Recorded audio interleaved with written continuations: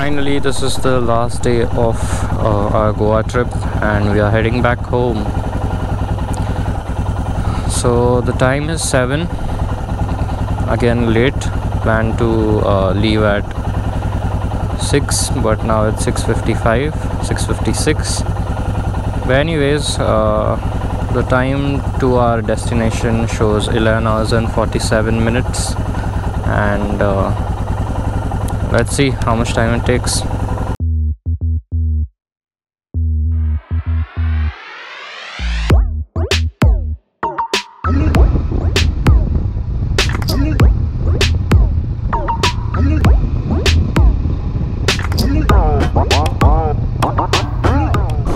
GoPro ने मेरा एक हॉल्ट करवाई दिया finally 2 minutes.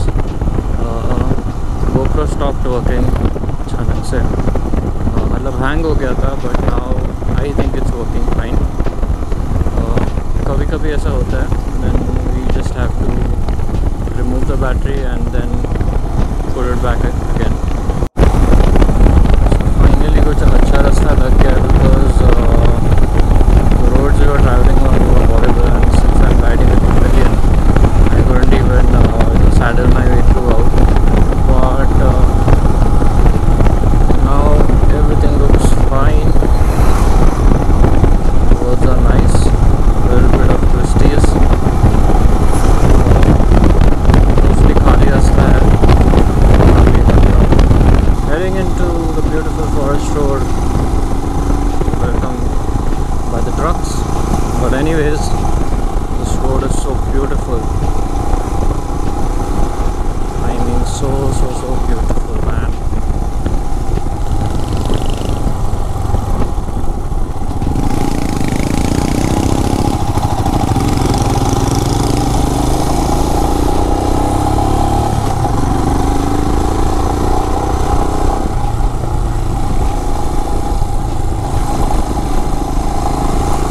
Into the ghats we are.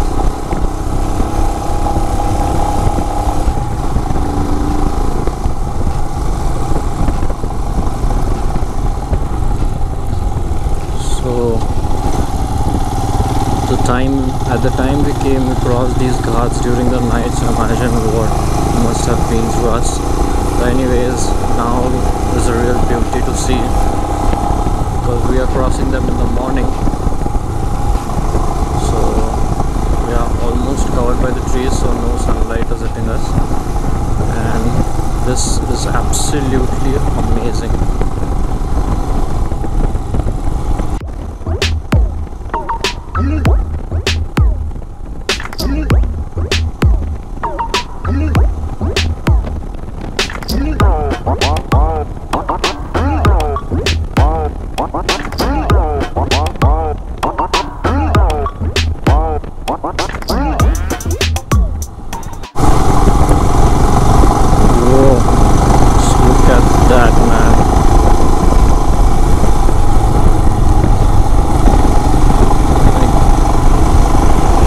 Like a ray of sunlight coming through those trees.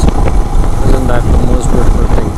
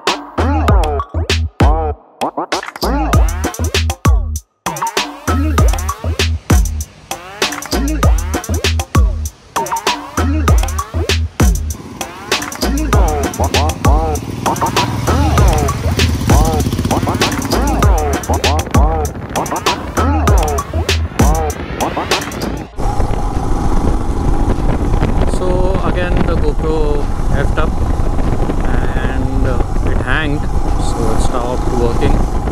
But now again, so we found a place there where like small tea stalls and Maggie stalls were there, so we just stopped at that place, had some breakfast, one cup of chai and Maggie, that's enough. And finally did that battery thing again, and now the GoPro is working fine. So we are still on the Amboli Ghat. Let's see. I mean, Ghat is beautiful, and riding on this Ghat is so much fun. Like, there are twists and turns after every like a minute, not even a minute, like 30 seconds. You find twists and turns. So look at that, man. Look at that.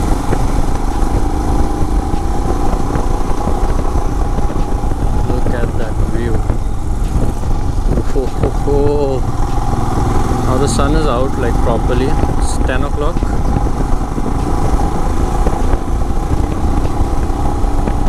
We have decided not to stop for another like 3 hours. Let's see how it goes. Just have to fill up petrol here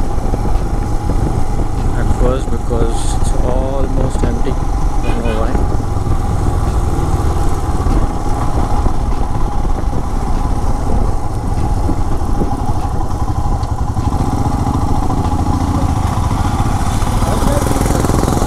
क्या?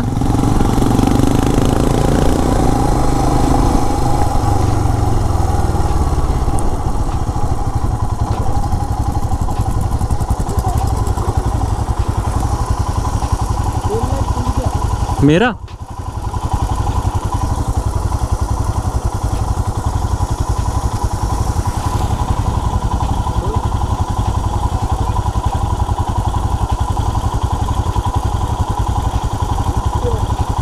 Light टूट गया।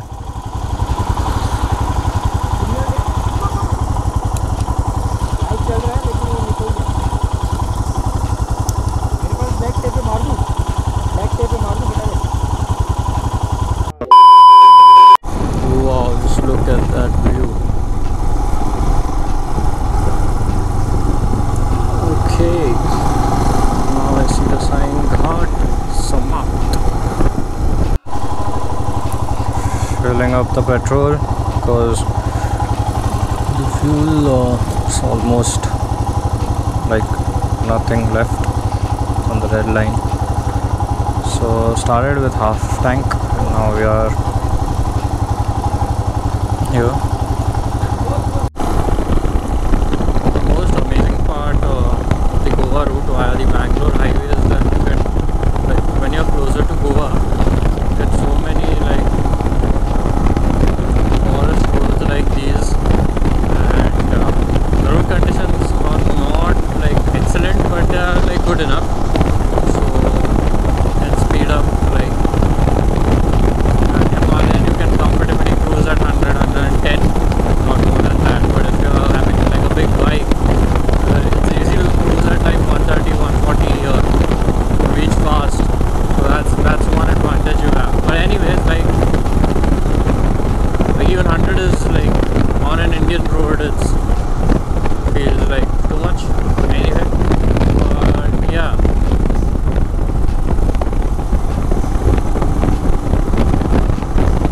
it's amazing, you know, roads are amazing. In front of us is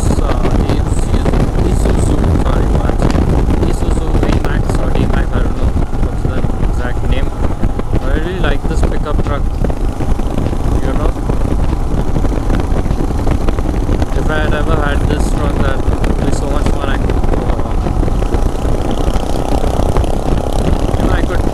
I sometimes think that if I had this truck, I would buy an X-Pulse fitted with the rally kit, put the X-Pulse in this truck, drive to the off-roading location and just off-road with my X-Pulse. But coming back to reality is that I own a Himalayan, so even off-roading with Himalayan is just another adventure and another fun, because as compared to X-Pulse, Himalayan is a heavy bike, and you know, in the future, you know, we grow, so we're going to upgrade the bikes.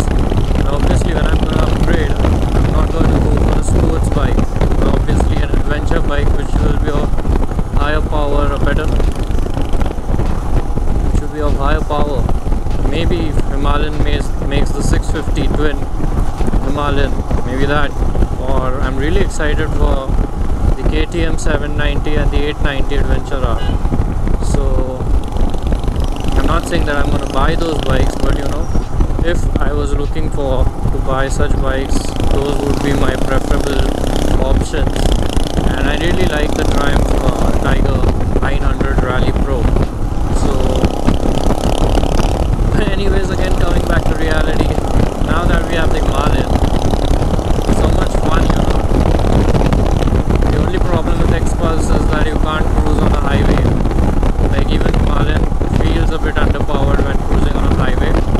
Like you can't go above 110, you have to push really hard to go above that speed, but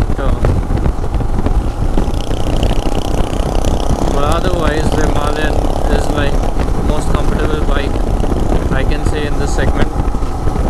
I've heard a lot of KTM 390 owners complaining about the seat being too stiff, but the most comfortable of them all I've heard from reviews and all that is of the BMW 310 GS. But again, like 310 GS is a bit underpowered, so, and again it has the lowest displacement of the three competitors, so can make out. And plus you're paying a hefty amount for the BMW badge and also for its maintenance. So the Himalayan makes a perfect gateway between these bikes because it's cheapest of them all. Maintenance is low, spare parts are low.